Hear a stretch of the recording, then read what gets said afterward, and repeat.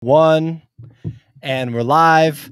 This is Nifty Culture. I'm Pio, and this evening I have the pleasure of speaking with actor, writer, director, spoken word artist, multidisciplinary artist, David Bianchi. How's it going, David? Yo, what's up, brother? It's good to see you. I'm happy to be here and great to have a conversation. Last time we had a chat, it was a great conversation. It was so fun, and I'm happy that that what I'm doing warrants another conversation so soon. Absolutely, man. Yeah, likewise, really enjoyed our chat last time. Really enjoyed learning about that project last time. And I think we were on maybe the third or the fourth in that series when you came on. And it's great to hear that it's completely sold out and you've got some diamond hand collectors over there on Super Rare. So really excited to talk about this new project. So it's Break the Bars, and it's a spoken word spinema, which is a term that you've coined. And I think you trademarked it, right? It's like it's a David Bianchi trademark, right? Yeah. Film. And this is directed by you. This is the first Spinema film on the blockchain that you've directed. That's correct. That's correct. Yeah, I entered and I appreciate the glowing intro. LAJG, let's go. Yeah, I entered the space in March 2021. And actually, my first drop was April 2nd with a piece called I Can't Breathe, which we talked about a little bit earlier. And then and that piece was the first ever award-winning spoken word film as an NFT. And so that was sort of how I entered the space. So, and then I dropped the second one, which was called You Can't Hear Me, starring Malcolm Jamal Warner, directed by Emmy nominee Christopher Fulkins. And that also had a successful auction. We did really well, donated $7,000 to a nonprofit off the back of that. And then with the first one, donated all the proceeds, which is almost $20,000 to the George Floyd Memorial Foundation. And then I ended up doing the Modern Day Minstrel, which we spoke of last time, and that sold out. All 9 of those sold out to some very sophisticated collectors. And so this is the third Spinema film to ever be minted on the blockchain. So for anyone that doesn't know, Spinema is my trademark, and it stands for spinning cinema through spoken word. So what I do is for the last almost 20 years, I've been producing basically high concept short films told entirely in spoken word poetry that are socially conscious in their theme. So I have made the mission to donate to nonprofits that are associated with the themes that my drops are exploring. And so this one is called Break the Bars, and it's focusing on our inner city youth. Like if you look at that opening shot, the idea of the voyeuristic nature of that shot is that the green is untouchable, followed by another layer, which is bars, another layer, which is glass. And then she's behind it with a very blue, sort of opaque, washed out, bleach bypass kind of look. The thing is, the inspiration behind this was that when I was living in Hollywood a long time ago, when I first moved here, I lived with cockroaches in the kitchen. I had a torn leather couch. I had no AC. And there were bars in every window. And I felt like, am I being protected from them, or they feel like they're protecting themselves from us? Like it's that sort of like caged environment. And then when I came home one day, I noticed some of the kids in my building were playing in the backyard, and that backyard happened to be a dumpster, and they were playing handball against a dumpster. And it just broke my heart that these kids had no concept of what was being done to their subconscious as a result of where they were living. So that was the inspiration for Fuck the Bars, which eventually became Break the Bars. And so that's basically what it is. So this is the first ever one that I've directed, and also, as you see, produced and edited, and also co-wrote. And so it's got my fingerprints on every single frame. That's so awesome, man. And it looks like, so you act in it as well, but I should have assumed that, obviously, since that's, your number one thing. So, how, well, before we go that, I want to say first, I'm an artist first. I'm an artist first, no matter what. I painted my first painting when I was in like first grade. My mother still has it framed.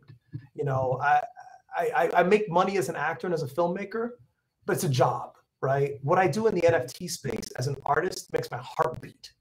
Like this is the stuff that makes me feel alive, because the work that I'm creating in the NFT space is changing the world, right? I'm really helping the human experience. When I'm on Queen of the South or SEAL Team or whatever else, I know their lines, I hit their marks, and I play for their cameras, and it's an honor to have that kind of job. But I'm an artist first, no matter what, and as you said, interdisciplinary. So Absolutely. And you know, this looks incredibly cool, and the fact that you edited it is incredible, you know, very impressive to me. You know, my creative background is as a music video director, so when I see clean edits like this, I get really excited. You know, when did the production start on this? When did you decide that this was the next project that you were going to work on? You know, because you had that series that came out on Super Rare. It feels like not very long ago. It's hard to tell time in the NFT space, but when we last spoke, you know, you were in the throes of that one. How did this one get started, and you know, how did the production go on this one? Sure. So it's a good question. I wrote the piece about, God, 15 years ago, and I was performing it at the local slams and the local open mics with my boy Chris Wood there. Shout out to Chris Wood, an incredible poet, incredible actor. And you know, the production came over a decade and a half later, like long time later. But this is a project that I completed, that I had in the vault, right? And so after I realized the success of Spinema in the blockchain, it wasn't necessarily about the idea that I was like, oh, I'm just going to keep minting these things. I wanted to be able to talk about subject matter that was more universal, you know, because my first projects were really about, you know, inequality for people of color, injustice, Black Lives Matter sort of themes, you know, vicious racism in America, whereas Break the Bars is sort of a universal theme of let's just do better for our inner city youth. And it's not just an American problem. It's a Bangladesh problem. It's a Korea problem. It's Indonesia, South Africa, Brazil, Argentina, ad infinitum, right? So in general, it's a call to action to do better for our children. So to answer the question about production, is that it was probably a little bit over a couple of years ago. And I've had it in the vault. This played the festival circuit and did really, really well. So some people might say, well, that's kind of cheating. You didn't really produce well. Okay, well, there's a million artists that have rooms stacked full of paintings that are minting them on the blockchain. My paintings just happen to be moving canvases. So when some people are focusing on one frame, I'm focusing on 24 frames a second for 5.5 minutes. So I'm dealing with about 8,000 frames that I'm thinking about. And so, you know, as a result of that, you know, here we are with number 3. And now, you know, really excited about the noise that it's making, the way it's being received. And for someone like you, who's an accomplished filmmaker, to see the edits and see clean edits and see and have admiration for the work, that means a lot to me, because Spinema as an art form is very challenging, right? You gotta write poetry that the poets are going to respect. You got to have performances that the actors will respect, and you got to have camera work that the DPs will respect, and create a solid story through imagery that directors will respect. So it's a lot. And on top of that, you got to create art that the blockchain will respect, right? So it's a lot of shoes to fill. But I'm uniquely qualified as a result of what I've done over the last 2 decades. And that's what I was going to say is, like, you know, for people that don't know, you're a veteran of the Los Angeles, I mean, not just Los Angeles, just the film industry, right? And so for people that haven't navigated that industry, it's an incredibly competitive, especially at the in the time that you've, you know, participated in it, because if anything, you know, there have been some barriers that have been broken down to some capacity because of the internet and things like that. People are able to get noticed because of YouTube, but you know, the traditional film industry is incredibly difficult to climb the ladder in. So you being a veteran of that industry, and then now having success in NFTs, right? That the last series, the Minstrel series, sold out, totally sold out.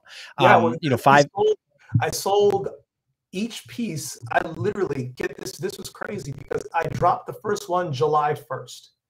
September 1st, the last one dropped. So 9 NFTs sold in 8.5 weeks, which is on average, literally they lasted on average 7 days each on the marketplace before selling. So yeah, so that's incredible. A fully sold out series of one-of-ones on Super Rare, your first Super Rare series, right? Or that was after I Can't Breathe. Was I Can't Breathe also on Super Rare? Well, I Can't Breathe and You Can't, I Can't Breathe was on Ephemera. And then You Can't Hear Me was on Ephemera and Obtainable. So I did the limited editions on Obtainable and then the film on Ephemera. But this was my first Super Rare drop. It was my genesis on Super Rare.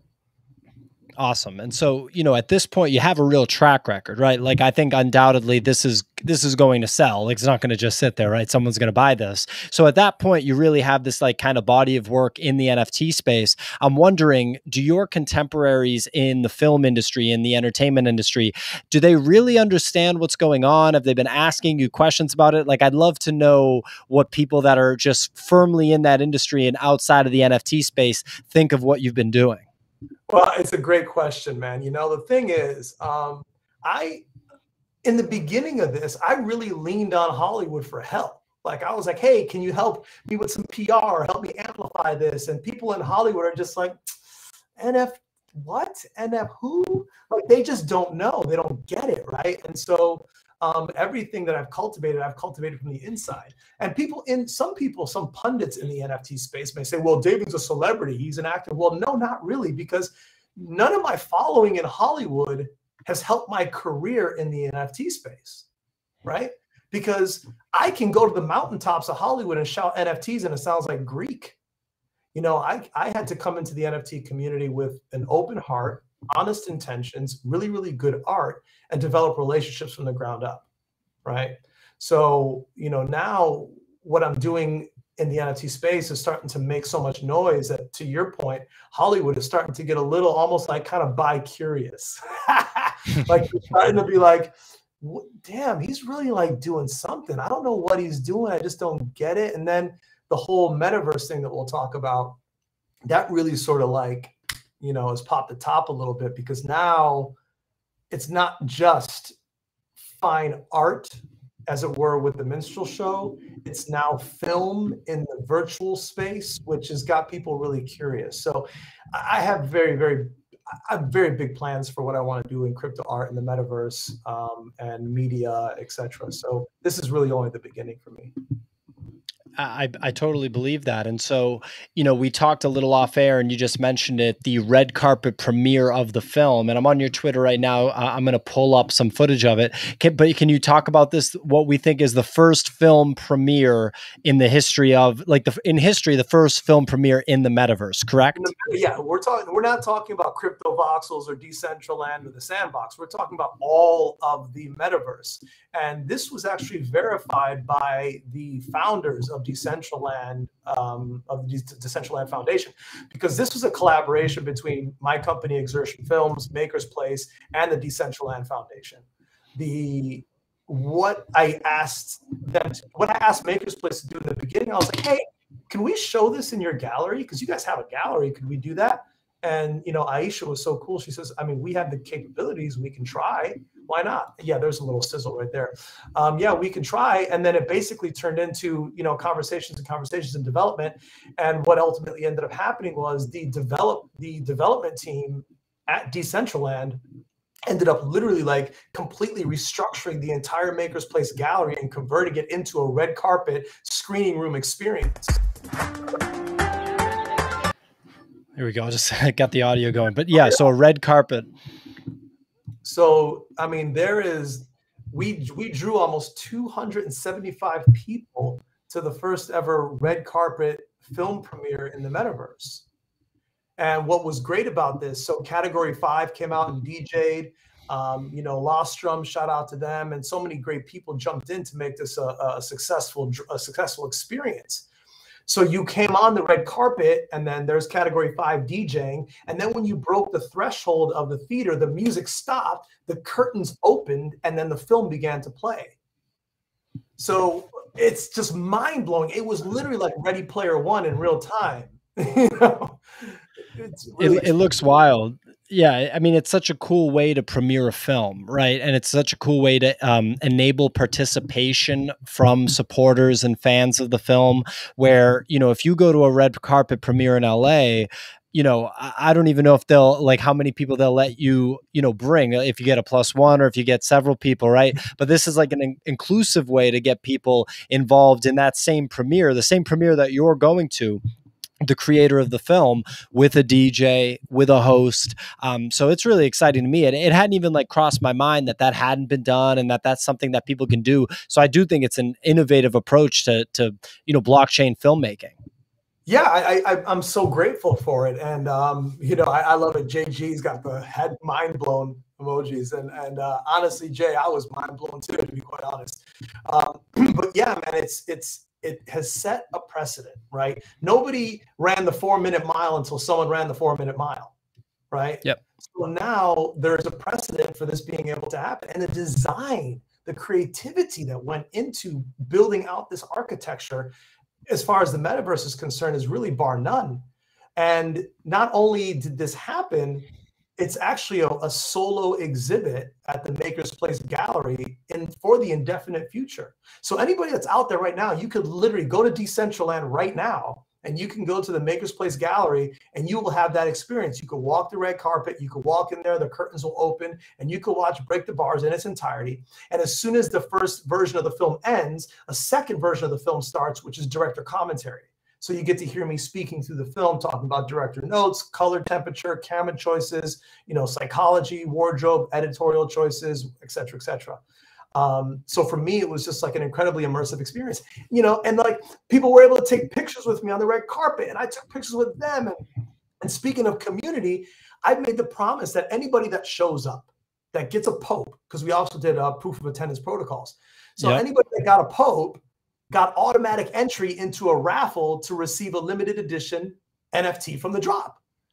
And so we did a Twitter competition, Breaking the Bars. So if you do hashtag Breaking the Bars red carpet, you'll see a bunch of pictures from the red carpet. It's great. And so we're going to announce the winners of that. And then also, we also did, so most inventive red carpet picture, and then just for attendance. So we're giving away 2 NFTs just for people attending.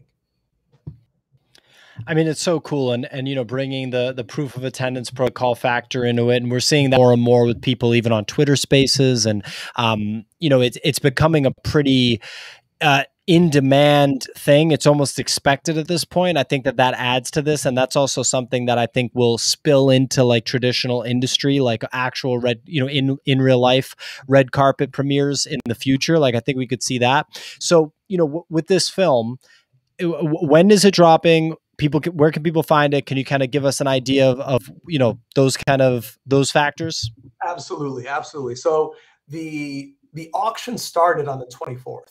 So if you go to Maker's Place and you search David Bianchi, you'll find it. But the best way to do that is if you go to my Twitter handle, there's a pinned link on my Twitter that will take you to the drop page. And so the drop page is somewhat unique in that the entire film was being auctioned as a 1-of-1.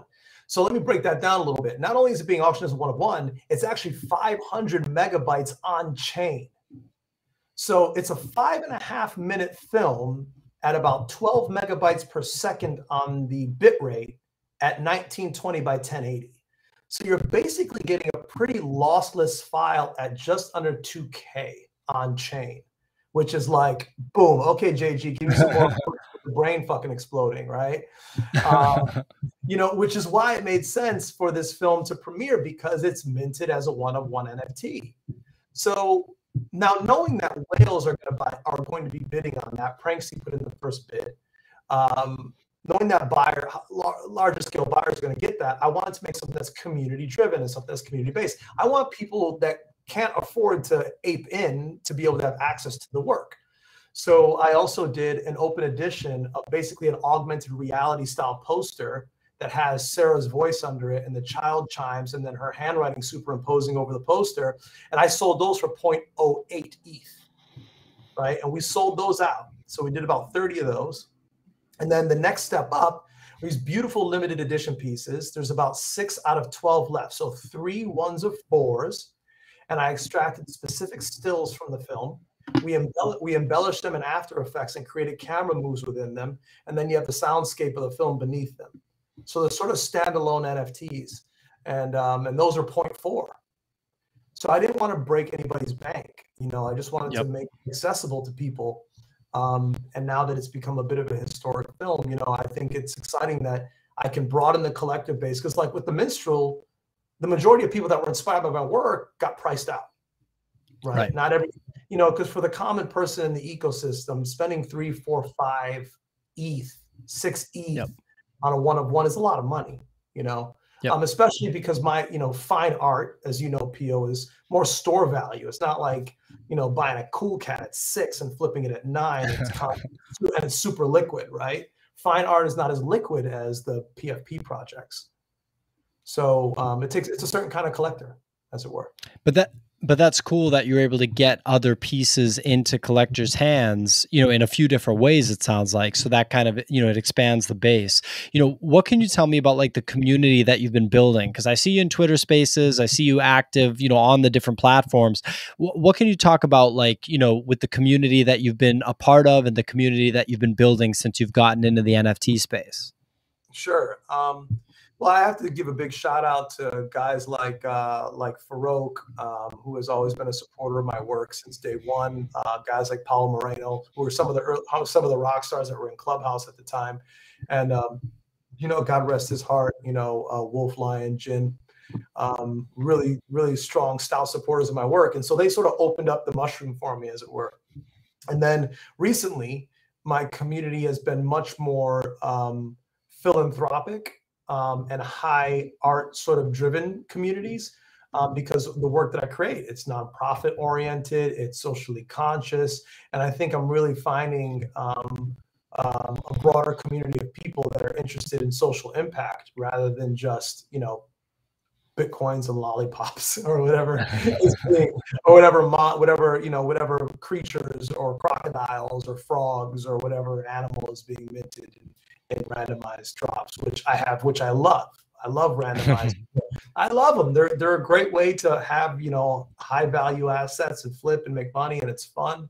But my lane is high art, right? And that's a different lane, and like you said, that's like a different investment as well. Correct. And and for as small as our community is, it does have its quadrants, right? There are people that are like, look, I'm not into PFPs. I love generative art. I love AI art. I love art block stuff, right? There's some people that are like, I don't buy in the aftermarket. I only mint. I'm real shishi. Okay, cool. And then there's other artists and there's other collectors that are like, I'm kind of into the avatar thing, but I'm a fine artist guy. I'm a one of one guy. Some people won't buy limited editions. So, I'm finding different really interesting pockets of our ecosystem. And the more friends I make, the more inspired I get, and I concede that there is a certain kind of collector that is going to be drawn to what I'm doing. And there's going to be other collectors that are going to be like, wow, what you're doing is incredible, but it's not for me. And that's okay.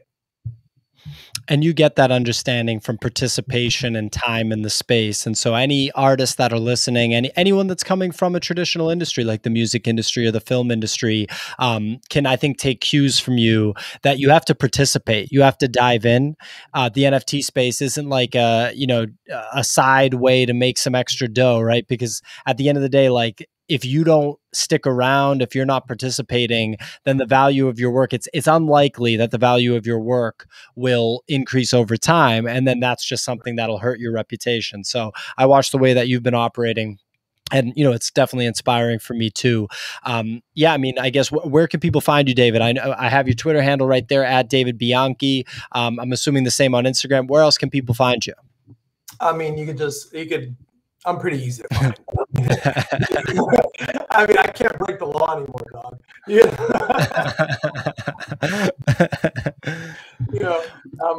I'm pretty easy to find, and I try to be really accessible. Like, I also have a mindset of each one teach one, and so much information was freely given to me about how to maneuver in the NFT space, and so I'm on Clubhouses. I spent 2 hours speaking in a Clubhouse room where there was 25 people, and that's okay, because there were people that did that when I was sitting in the audience trying to figure out my way in the NFT space. So what does it mean for me as a Hollywood person, NFT person, artist? What does that mean?